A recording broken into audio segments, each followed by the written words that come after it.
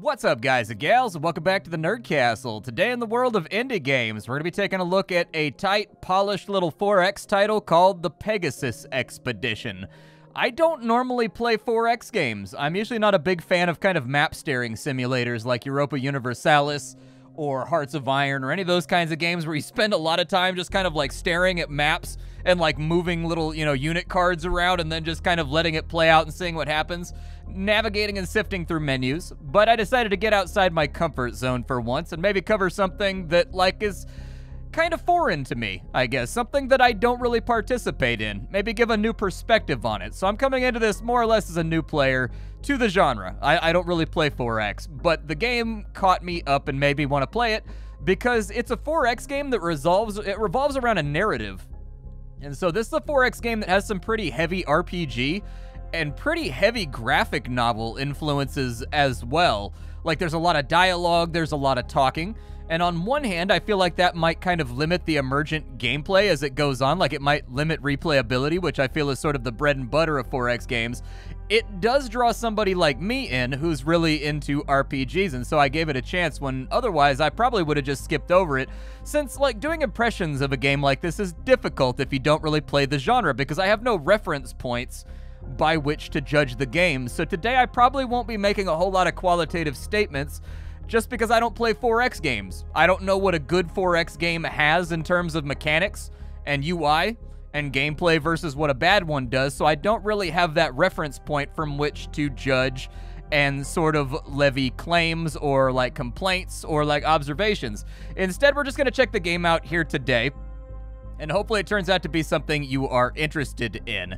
If after watching this you wanted to get the game for yourself, it comes out fairly soon. I've got a link for you down below in the description. The developers sent over this preview build of like the full game basically so that I could do this.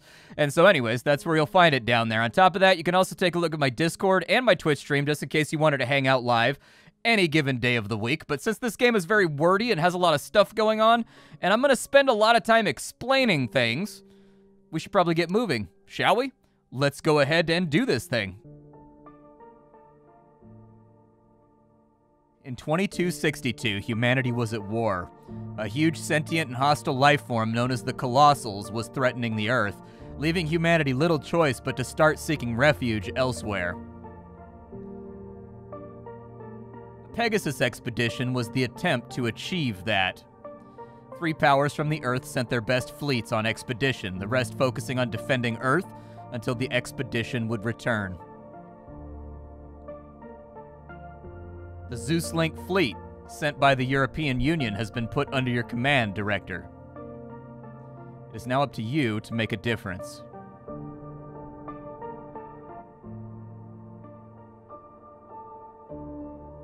Officers, soldiers, colleagues.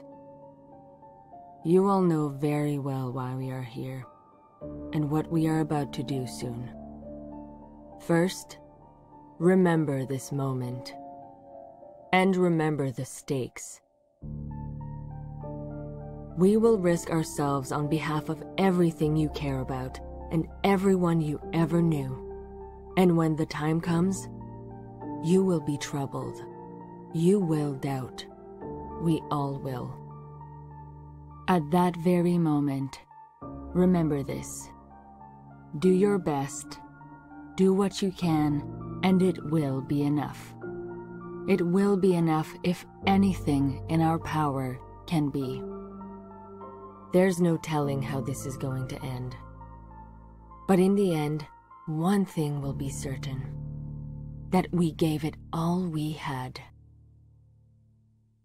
Yeah, this is a game where you're not necessarily the good guy. Humanity has been backed into a corner, and we have sent out basically everything we have to the stars to try to make sure that if Earth gets destroyed, we don't lose everything and face our extinction as a species due to the Colossals. During this experience, we've jumped into another galaxy that we know nothing about. And guess where we're going to get the territory from in order to expand humanity's reign? Other alien races. What she's saying right there about being troubled is really the subtext of the game's narrative. This is a game where you're going to do awful, awful things to secure the future of your own species. Because if you don't do those things, humanity dies. And so this is really a game that's kind of trying to narratively push the button. How far are you willing to go for your people? What atrocities will you make other people suffer in order to guarantee that your people do not get erased from the galaxy? And that's the question that's going to keep coming up over and over and over again as we start interacting with alien races. For right now, this first turn is a little bit of a gimme. All we have to do is move our fleet down to here. I'm not going to do that. And here's why. We got to do some explanation. We've got our materials up here in the top left-hand corner. We've got normal metals. We've got rare metals. We have our population, we have our power generation, and we have the happiness of our empire. All of these things are important. Underneath that, we've got our galactic reputation. As I mentioned previously, this is a game about making choices about how severe and how brutal and how nasty you're willing to be in order to secure the future of the human race. And as you do brutal and nasty things, this meter right here is basically the way that the rest of the galaxy is going to view you. The further over to the right you are, the more they view humanity as just a massive threat to be wiped out, and they'll begin to agree with the Colossals. The more you are to the left, the more they see you as honorable and amenable, and at the bare minimum, at least you're not like a warmonger or like an exterminator. Basically, if the meter is all to the way to the left, they see you as an honorable combatant. If you do things like allow their fleets to retreat, for example, that's considered good form.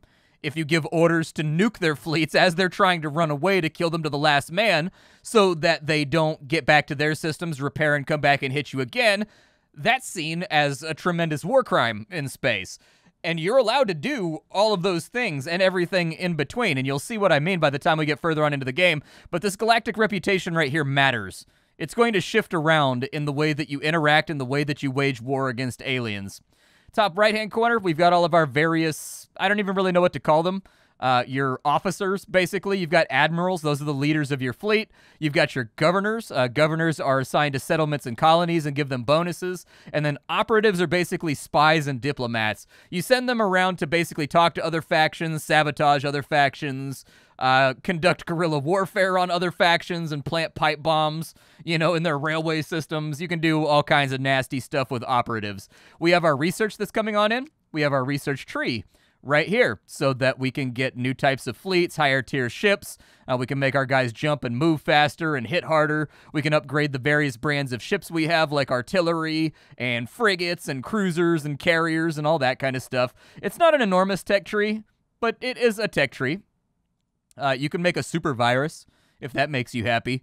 If you ever wanted to wipe out all alien life in the galaxy by making a super virus, I direct you to the Medusa strain.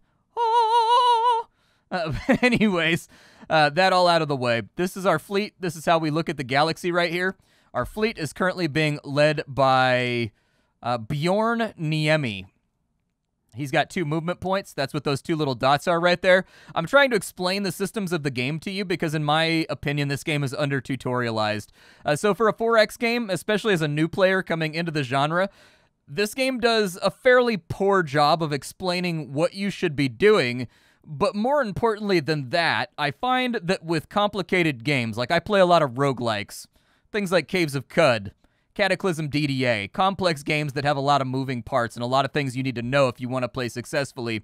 Tutorials for games should not only tell you to do a thing and how to do it, but games should really, if they've got a really solid tutorial, they should also infuse in the player a solid understanding of why you should do it. Contextualizing your tutorial is a really good idea, but this game doesn't really have that many tutorials. I've got them turned off right now because they were so sporadic and rare after like the first 2 turns that like I just kind of played for 4 or 5 hours until I figured the game out by myself. I don't know if 4 or 5 hours is a fast acquisition time for somebody new to this genre, but that's approximately how long it took me to get a handle on the game to the point where like I know what I'm doing now and I know what my options are. And I think that's not too severe of a learning curve, but it is a bit of a learning curve. That's why I wanted to do this video, though, is I feel like as a new player, I can offer kind of an outside experience. Because if somebody is really experienced with like CK3 and Hearts of Iron and EU and all those games comes on in, this game's going to be really, really simple. They're going to figure it out really, really quickly. Really, all that I can bring to this conversation is the perspective of somebody that doesn't really play games like this, but for whatever reason was attracted to the premise of this game, even though it's outside my wheelhouse. Welcome to the Pegasus Galaxy, Director. The Pegasus Expedition has now officially begun. A perimeter around the portal has been formed and the main force is moving through. So far, it's all according to plan. Okay, what now? Right now, we can't stay around the portal for long, so we need to move to the closest star system and form up. Our recon units are already approaching Zoka. Okay, once we're there, we need to set up infrastructure, assess surroundings, and make ourselves permanent. My teams are on the other side, and they've come through and set themselves up. We'll start making sense of all the information we should already be collecting. Oh, don't worry, we are. That does leave a question of dividing the initial systems between us and the Allies. I presume logistics would demand that. Grand Admiral Perrin, Director, sorry to interrupt, but we've got an urgent transmission from the recon unit in Zoka. What's it about? We've got an important meeting right now. Ma'am, it's that they've made contact?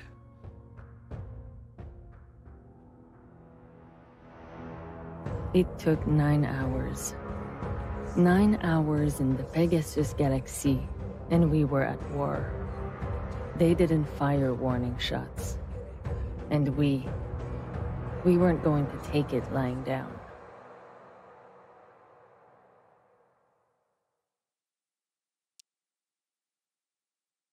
So welcome to your first combat, Commander.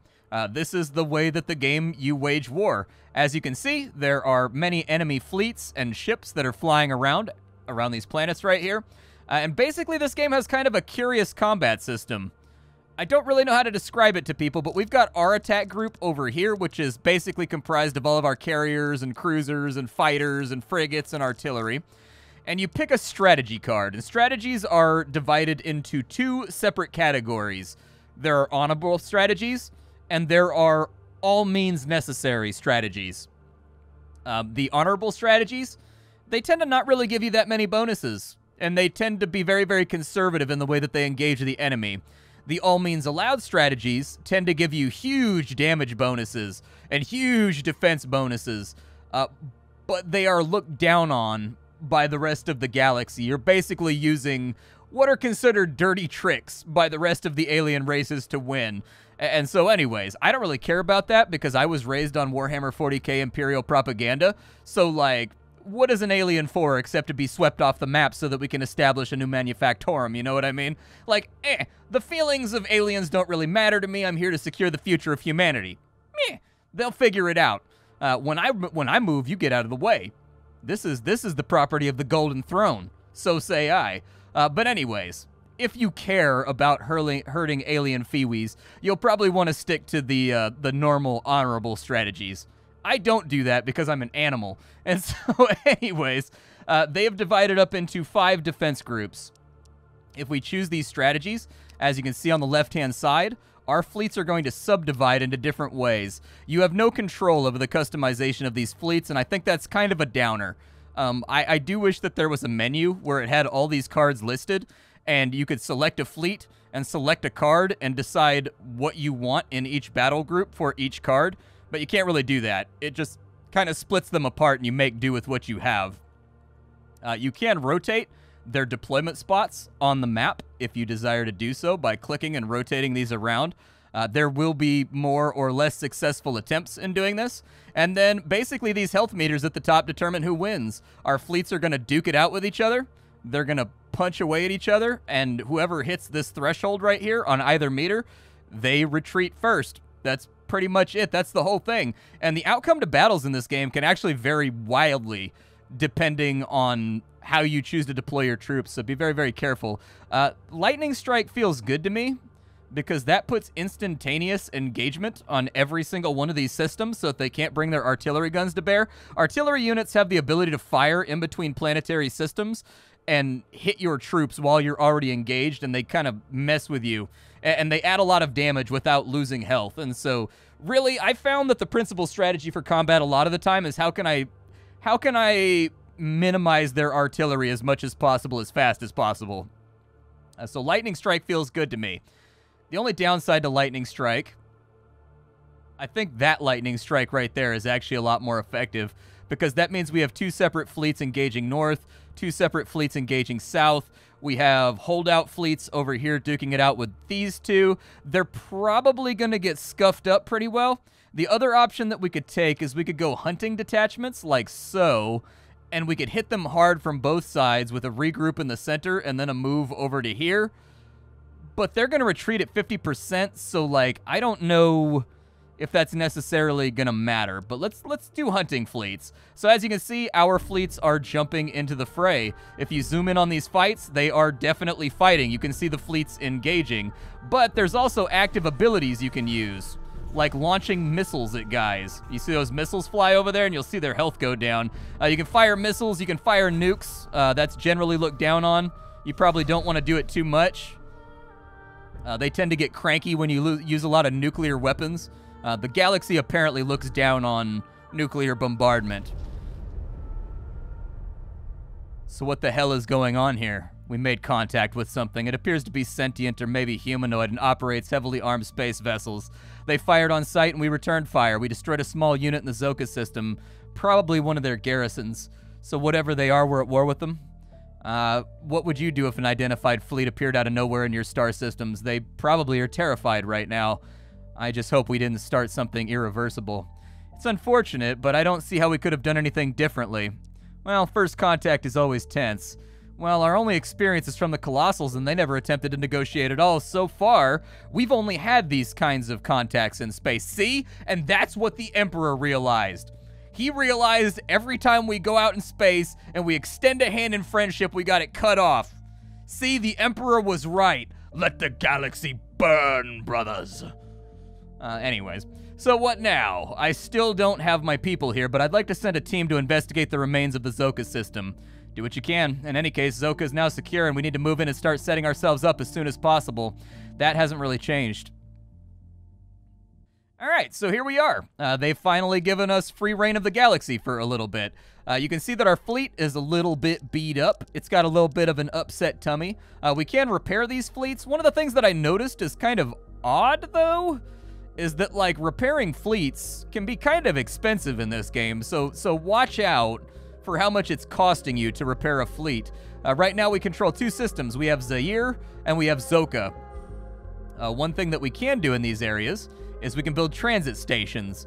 Basically, transit stations allow us to fast travel, which allows us to use a lot less movement points to get further around our own territory without getting bogged down. It allows us to rapid deploy and figure out where the enemy's at and what they're doing very, very quickly.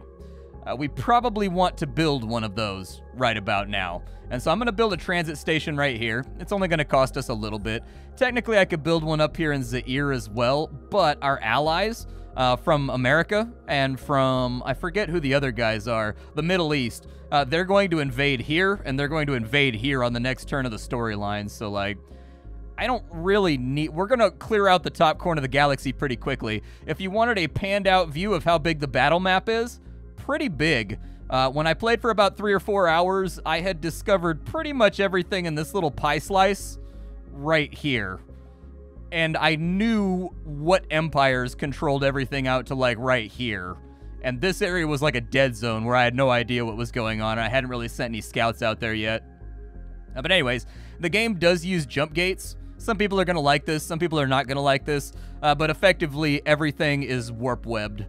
So, like, it would be very, very difficult for me to leapfrog an enemy territory and go around. Like, you actually have to use the webway to get from point A to point B. For the moment, it would take 2 turns to repair this guy. He's only got, like, 1 ship that's really busted up. I don't know if it's worth it. Like, we could, but it can't fight, defend, or do anything for a couple of turns if we do that. And I think on the next turn, the Allied invasion is going to start. So even though this fleet's a little bit crippled, I think we could probably still use it as, like, a cleanup crew and then, like, wait till later before we fix everything up.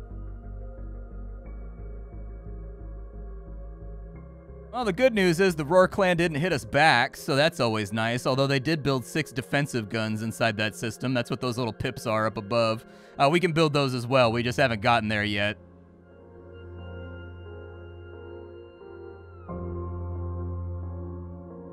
This was it. We were here with very limited time and nearly endless pressure from home. For better or worse, this was our final plan. We would soon get to see how it would play out.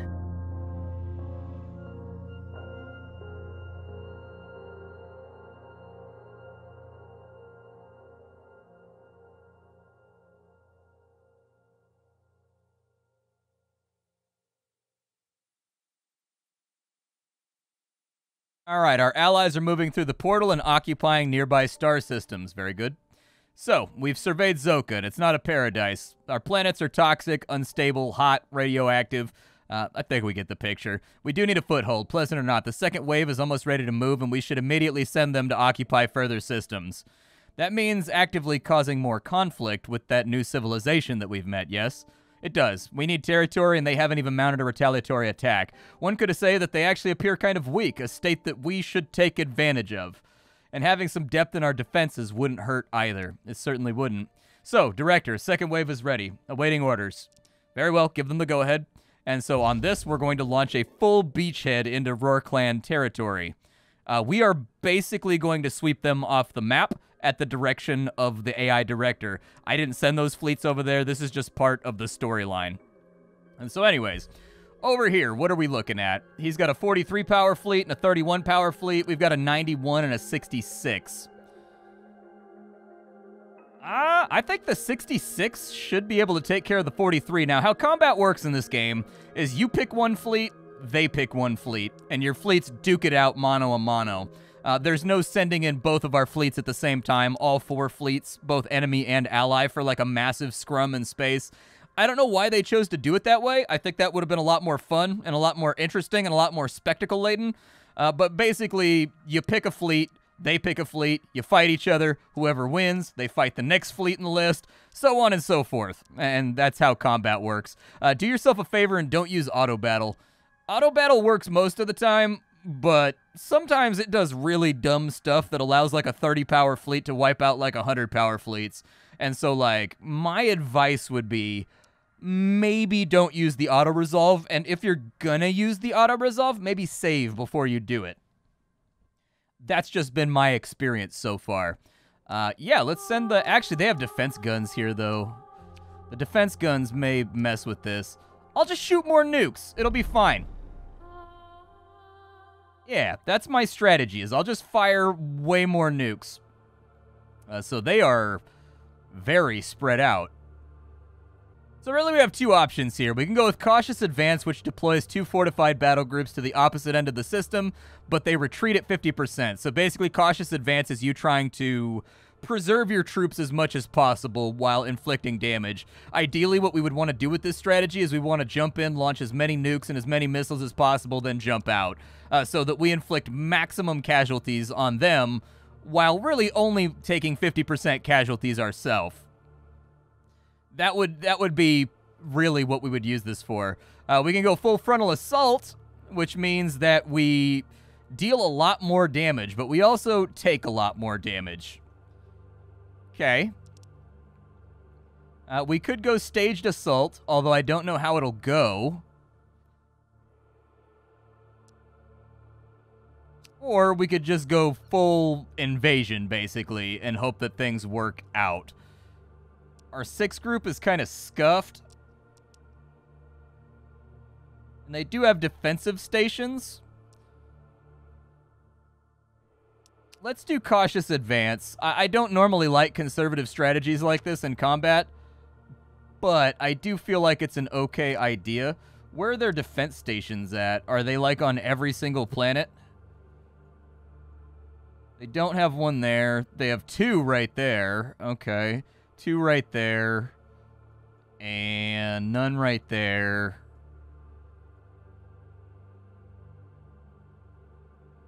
Where are the 2 guns that they're missing? There's 2 guns missing from my calculations here.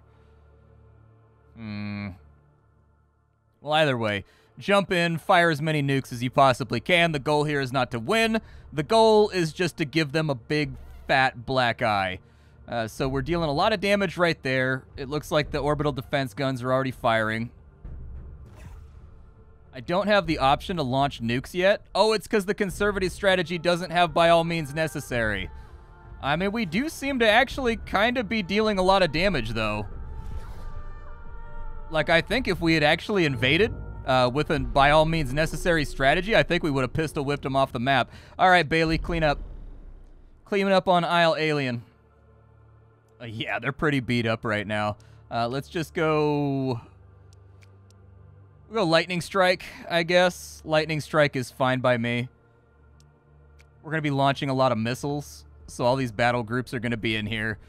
Basically, I'm going to try to harass and nuke the interior parties so that they get hurt really, really badly. And as you can see, the missiles have already knocked their health down by a considerable volume. Keep launching missiles at the ones that are on the interior to try to get them to retreat. Shock and awe, baby. Shock and awe. Give him some of that Uncle Sam salt and pepper.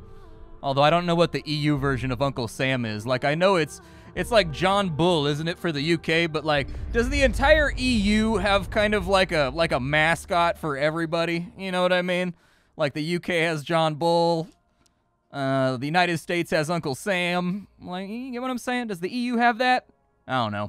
Anyways, we won that system. We also invaded over here. This should be an easy cakewalk. It's 80 versus, like, 30, so we should be able to basically kick the bejesus out of these guys from the moment we land. We'll engage directly on either side. Actually, I don't want cautious advance, though. That could actually mess this up very badly. Let's go... What can I do here? I like that flavor right there. That flavor sits right with me. We will go hunting detachments. Hit them. These are garrison fleets, so they should be a little bit weaker, and they should route a little bit faster. They start out at like 20% health because they're just like, you know, provincial garrison fleets that are undersupplied and underlooked after. Yeah, it looks like we've already got them on the retreat. People are already jumping across the gravity well and chasing them all over the system. Good. We win. Be cautious about fleets going across gravity wells from stars. It takes them a lot longer to move around.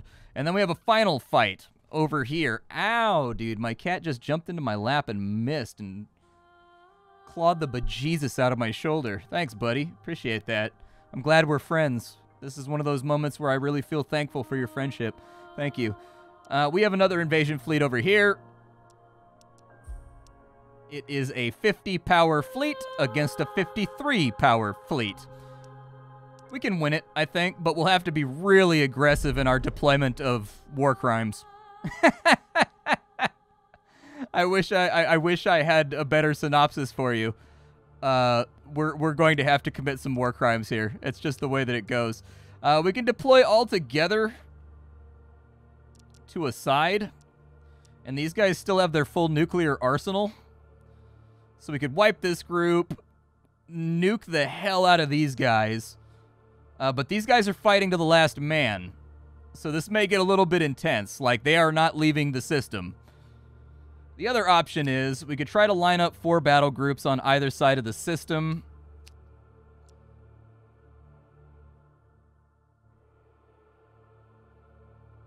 I do think that that's a pretty tight grid right there for a really aggressive invasion.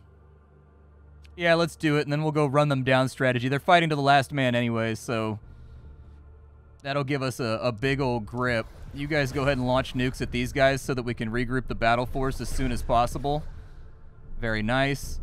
We should be able to win down here. Fire nukes at them, please.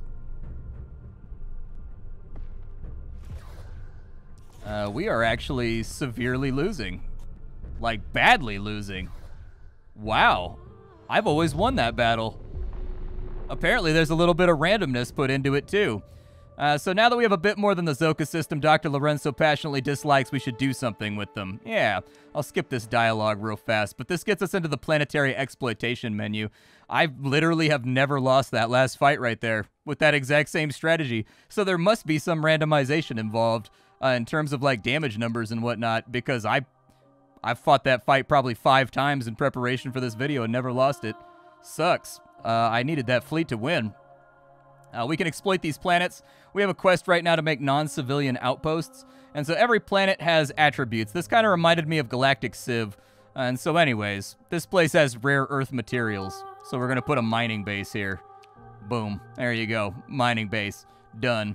This place has a toxic atmosphere, which increases our science production. So research base. And then this planet right here has a geological instability. It is a desert world, which will decrease energy production.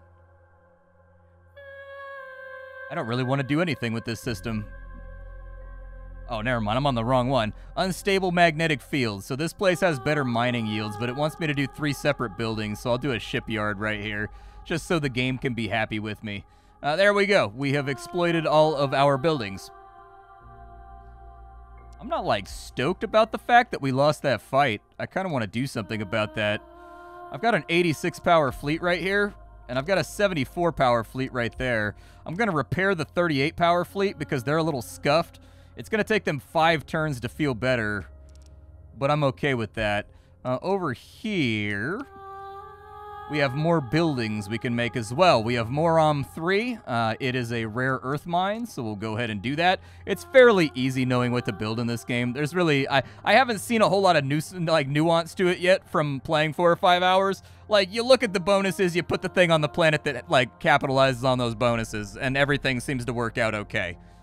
That's it. That's the secret to building an economy. Economies with Splattercat. Look at place, find bonus, do whatever you want. We built a mine over here already, right?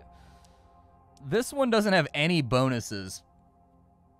So technically, we could build a civilian outpost to get our civilian growth up so that we can replace our crews faster. It's an option. Or we could push research a little more aggressively. I mean, either that or we could really focus on making sure we have lots of minerals. I'm going to go with a civilian outpost. We don't have any of those yet. We also have another buildable planet up here, so we need to kind of take care of that. You can click this right here to make it auto-build if you want, and it will just pick based on the bonuses. I've checked, and I've ran an entire campaign for an hour or so with only auto-build, and it seems to make okay choices. I didn't find anything where I was like, what are you doing, game? This right here has mining bonuses, so Industrial Center. This one right here has mining bonuses, so Industrial Center. This planet right here has mining bonuses, so more mining. Apparently, we're going to be this one also has mining bonuses. All right, well, we're just heavily mining. We're space dwarves. I am a dwarf and I went through a wormhole. Wormy, wormy hole. Wormy, wormy hole.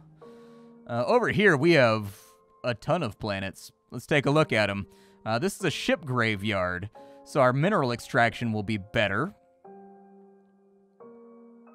But energy production is weak on this planet. Things cost more to build, but we get a 50% science bonus. Let's go with a research outpost. We are getting a little bit low on money, though, so maybe I should relax for a few turns. We do have 69 population, though. Funny internet meme number, nice. We should also probably build up our transit system. So I'm going to put a transit station in right there. I'm going to put in a transit station right there just in prep for the future. We are going to have to do something about this guy. But I do think that we should... Well, I got to wait a couple turns till this fleet's repaired, right? How many fleets is it going to take? Or how many turns is it going to take? 5 turns. So we're going to be sitting tight for a little bit. Let's do that.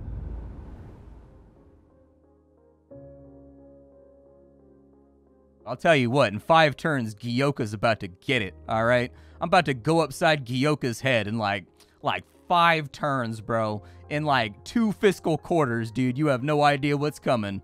Our galactic reputation has been noticed. Yeah, the diplomat's going to tell us that people are cranky with us because I'm addicted to nukes. So let's see. Sure, the leadership of the 1st Expeditionary Fleet and Al-Mustamara have established themselves here in the Veki and Shioko systems, and they want to discuss the situation. They've called a meeting of the Earth War Council. So Elodie? Yes, I'll maintain a connection with you throughout the meeting, so we're not making any decisions without your approval. Are we ready to send the Grand Admiral there? Sure, go for it. Welcome, colleagues, to the first meeting of the War Council. Representing Al-Mustamara of Dara's Combine, Admiral Gretel Madon at your service. Admiral Samuel Reed of the 1st Expeditionary Fleet, good to meet you. I'm Grand Admiral Elodie Perron of the Zeus Link Fleet. I'm the ranking military officer, but not the highest authority. I've heard your interesting command structure. Shouldn't soldiers lead this kind of a military expedition? The military part isn't the whole truth, Admiral Reed. Maybe not, but we've certainly found ourselves fighting for every planet and star, haven't we? We've read reports of your first contact, Perone. Not ideal, but hard to avoid. Whatever they are, they hit a soft spot. I don't call it ideal. Based on the bits and pieces we've managed to translate, we're fighting a political entity called the Roar Clan, which is part of a much larger civilization called the Maelstriak. How do the rest of them view us? We haven't made contact with the other clans. This is all based on information we got from our sizable Maelstriak population in the Shioko system. Even better, if they'd want to defend this Roar Clan, they'd already be here, so there's nothing stopping us from taking over everything they have. That appears to be a little excessive. Our needs are excessive. We didn't come here to play. Does the Zeus Link fleet have a stance on this issue? I agree with Admiral Reed. Necessity dictates that we take over what we can. Yes, let's remove pockets of opposition. Very well. I've still got a few turns, though, until I can get deep up into them pockets, so, like, that's kind of where we live right now. He can only hit me. Well, he can hit me with 42. We didn't deal nearly enough damage over there. I'm about to repair this fleet, but this fleet is boned. Honestly, it would be cheaper just to rebuild it. We already have a shipyard, right? We need an Eagle and 2 Harriers. Oh, is my shipyard not done yet? Do we not have that? It looks like we only built the power plant, so we got a little bit more time. Let's just rest on our laurels for right now and really hope that the Roar Clan don't attack. If they attack Zoka, it's not going to be great. Like, we'll pretty much lose the game if they do that, but I need to wait for my economy to spin up, so, and I'm waiting for a fleet to repair over here, too. So it's just going to take a little bit. I could reinforce the garrison on this side. It looks like they're not going to attack. If they were going to attack, they'd do it on the first turn. So I think they're just going to hang tight. I'm all right with that. Looks like happiness is rising. Something serious apparently needs to be discussed. Let's see here. We built a bunch of outposts. We have infrastructure and production, but it doesn't give us the ability to settle people. And to have facilities of a larger scale, we need people to man those facilities. So we need a place where we can settle the first big wave. We've got a planet on mind. It's by the Roar Clan and the Maelstriak civilization. Might be a good idea to grab it while they're the only ones hostile to us. It's the Bow system, not far from our current borders. Unfortunately, there aren't any real alternatives. So if we want to set up anything proper here, we need that place, and we need it soon. The Roar Resistant has been resilient at times, but hardly concentrated. Yeah, we got this, dude.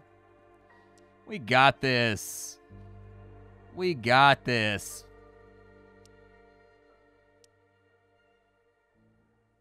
So as soon as this fleet is back up and at operational level, we're going to go ahead and take care of it. There's a couple things with the UI I'd like to see with the game. So the first thing is that repairing fleets is egregiously expensive, and I don't know exactly why.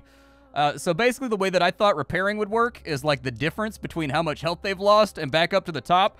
It would just take a percentage of the materials of the total ship in order to fix that back up. It does not work like that. Anytime you want to fix your ships, it's basically like buying a brand new fleet. It is super, super expensive. And so anyways, I'm not exactly sure what the rationale was for designing it that way, but it is the way that it is. So a lot of the time, repairing is going to be a really bad idea because it takes too long and it's too expensive. Sometimes it's better just to disband the fleet, and you can build like 3 or 4 ships per turn. And so if it takes you like 7 turns to rebuild your fleet with the repair command, but it would only take you 3 turns to disband everything and just rebuild from scratch, it costs the exact same amount, so you might as well. I do think that the repair costs seem a little high, and it sort of removes any point in repairing the fleets, but maybe I'm not experienced enough with the game yet to understand the context in which repairs should be used. Your ships do not regenerate while inside of friendly systems, also kind of weird. So they will stay just as wounded as they ever were while they're over here. Can I build ships yet? I can. I had an Eagle, and I think I had 2 Harriers over here. And, like, why not throw in another cruiser? Seems like an okay plan to me. We'll just rebuild these guys. As far as you're concerned, you're at full capacity. As far as you're concerned, you are all at full capacity as well. Your fleets have equipment slots. You can put things in there that will boost the damage and resistances of different ship types. You can research new ones to make your ships even stronger. Lots and lots of things to fiddle around with in that regard and customize. In addition, I don't know if they still do it, but it says my commanders are level 1. I saw Nucrium play in this game like a year ago, and the commanders leveled up. But none of my commanders have leveled up in the 2 or 3 hours that I've played, so I can't tell you exactly how customizable they are once you level them up. I'm guessing you just get to pick between bonuses over here on the side, but I don't know. Could be, could not be. Anyways, we're just waiting on repairs and for our infrastructure to build, so I'm just going to hang tight for a minute. I'd also like to see a countdown on repairs. I can't seem to find it for Bjorn right now. Like, he's definitely on repair, but you don't have, like, a number or anything that tells you how many turns he has left until he repairs, and the tooltip doesn't update right here either. So I'd like to see a little number put onto the unit card or something to let you know how long you have until that fleet's going to be operational again. Oh, I forgot to put up technology. Yeah, technology. Let's go for the Pegasus Habitation Protocol, apparently. Your outpost can be upgraded to colonies. Sounds good. Go for it. You can queue up research if that's the thing that you're into. I'm going to do that, and I'm going to focus on being economical. So more power and also more mining, basically, is what I would like to see here. Our power grid, a little bit overtaxed, but as long as it doesn't go sub-zero, you should be fine and not subject yourself to any Mortal Kombat. They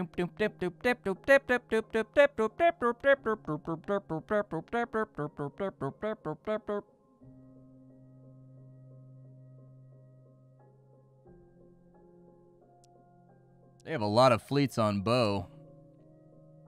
And again, they're weak little baby fleets, so I'm not really that worried about it. We could put in some new colonies. I mean, we could continue developing our economy right now. I don't think I've necessarily built on every single planet, especially not in this system. An extreme day and night cycle, which messes with energy production.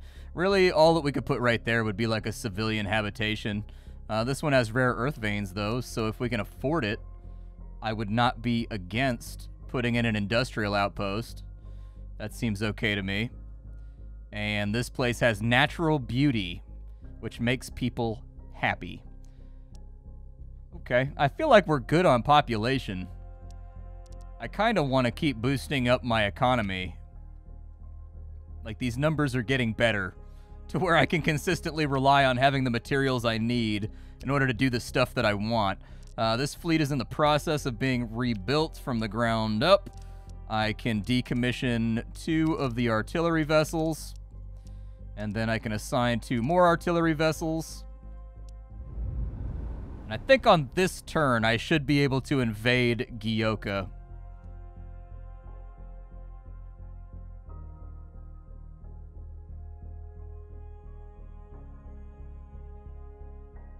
Indeed I can. So it looks like he's all ready to go. This is going to be a full invasion. Like, we're sending everything at this point. That's pretty much all there is to it. You can build things in the orbits of these planets, by the way. I didn't really point that out, but there's stations. Every system has station slots. You can put defensive systems. You can put in satellites that aid the economy. You can put all kinds of things in these slots right here, by the way.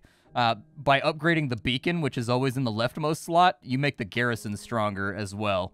So the garrison will get tougher and tougher the higher level you put the beacon up. But later on, beacon upgrades are very, very expensive, so keep that in mind. We will probably want to take the fresh repaired fleet and send them. We will send you as well. We are going to actively rotate our defense grid like so, because this doesn't need to be defended anymore. And we need to keep 1 foot on base with all those other places. And it is time for conflict. Our reputation is not so great right now, but that's kind of the way life goes. Let's go ahead and B for Bow. Round 1. Fight! Alright, so they have a layered defense strategy. Pretty common if you have centralized defense guns or exterior defense guns in your outer limits. Basically, they surround themselves around the star, and they force you to go through the defensive grid before you can get to them. It can be a little hectic. I would suggest maybe concentrated force from that side. We can launch nukes at them. And we'll go run them down for the 15% damage bonus, and we'll just take it on the chin as far as Galactic opinion goes. We'll fire some nuclear missiles at them just to make them feel stingy and unhappy. They lit off some kind of IED over there.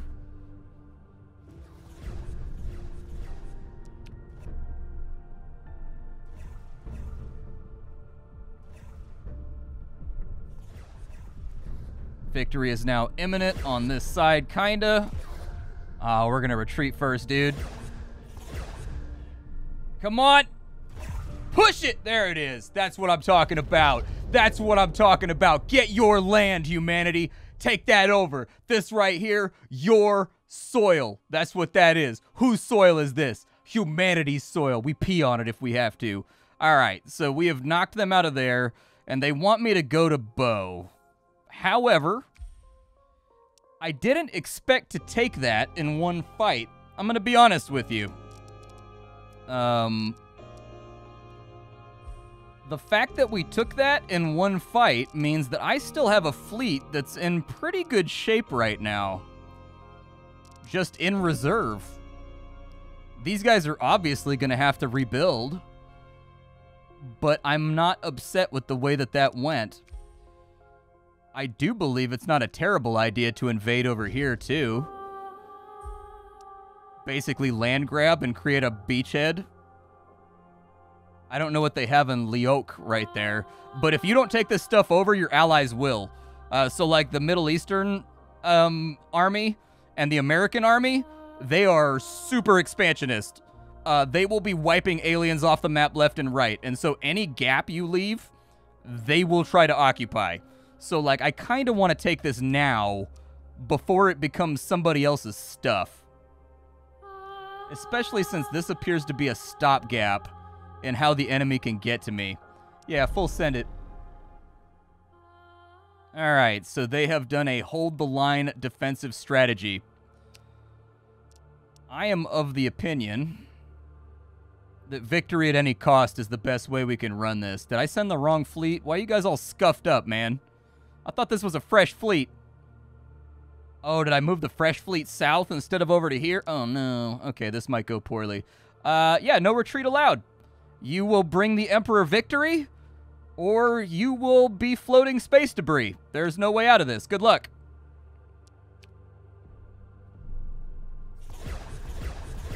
I mean, they're militia. This should be a gimme fight. Like, we're killing militia in a system that nobody even wants because you can't even build anything over here. You know what I mean? Like, look. Oh, look, well, I mean, these ones almost look buildable. I bet we can get, yeah, by reason, I was going to say, I bet we get some kind of technology because these ones have like a white border on them or something. Like, I don't know, dude. But either way, this is the Pegasus Expedition. I hope you guys liked it. I think the game is pretty cool. I think it's enjoyable. I did run into some bugs, one of them game-breaking while I was playing the game during my 3 or 4 hours that forced me to restart. But that was about it. Other than that, everything went smoothly. The game does have a bit of a learning curve if you don't play these kinds of games. But I do think that the narrative experience and the decision-making and the conversations with aliens and with other factions of humanity are very, very entertaining. I think the game maintains a good somber note.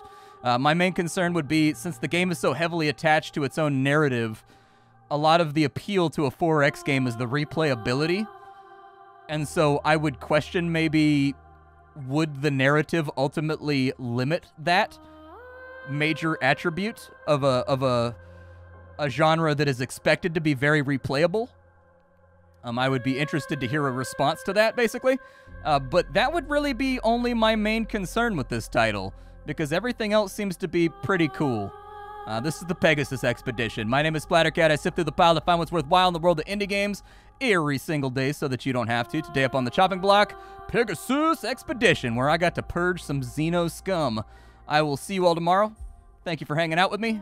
I'll be back later. Bye-bye, folks.